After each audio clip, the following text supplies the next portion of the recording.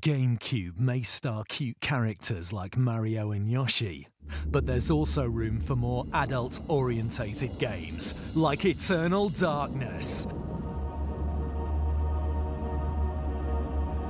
One of the most original adventures ever seen on a Nintendo. This psychological horror sees you investigating the strange death of Alex Roivas' grandfather as you take a trip through time, stepping into the shoes of characters who surrendered to the power of the evil ancients or try to fight their immense strength.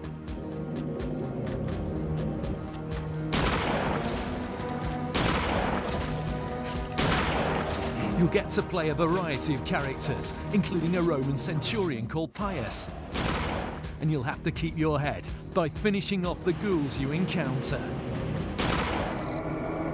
Failure to do so will cause your sanity meter to fall and strange hallucinations to take place, causing you to question what is real and what your head is making up.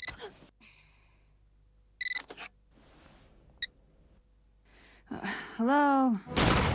Eternal Darkness, Sanity's Requiem.